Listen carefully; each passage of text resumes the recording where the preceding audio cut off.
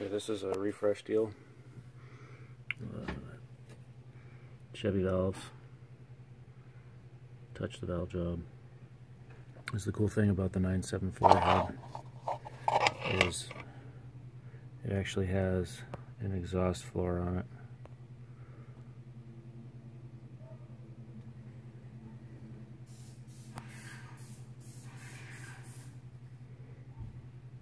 Nice and tall. Really, really tall compared to all the other ones. And they set the holes back on a lot of them further too for the air injection. In this particular set, can't remember if they're drilled or not. No, they're not even drilled.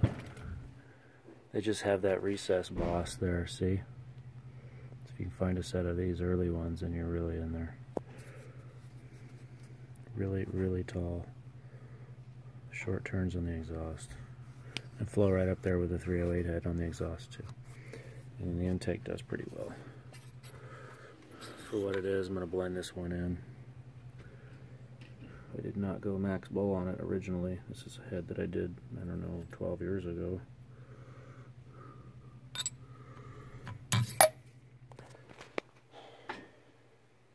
Just sharing.